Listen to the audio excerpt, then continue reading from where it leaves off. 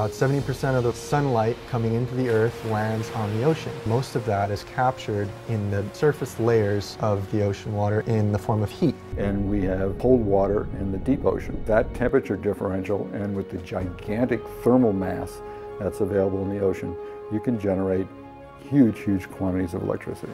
That's beautiful because we can extract that energy 24/7 and use that power anytime we want it, totally eliminating the need for an energy storage system. Our relationship with HNEI has been magnificent. They understand the engineering challenges and the practical difficulties of moving forward. Our focus in this project originally was not to produce power. It was actually designed and built so that we could study one critical component in the system, which is the heat exchangers. And we've got 3 different slots for heat exchangers here.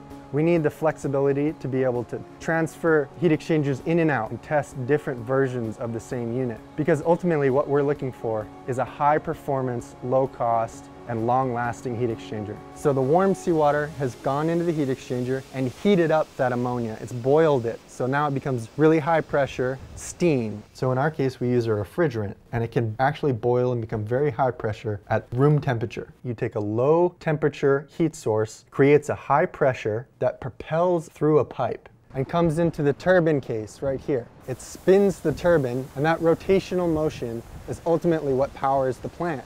After the vapor leaves the turbine, it's converted into a liquid and drips down to the bottom where it continues the cycle. The waters around Hawaii are very stable in terms of temperature, and that allows us to extract a steady source of power year-round. It's high-quality power. The fuel is free, and in fact, our price of electricity for OTEC is going to go down as our technology improves.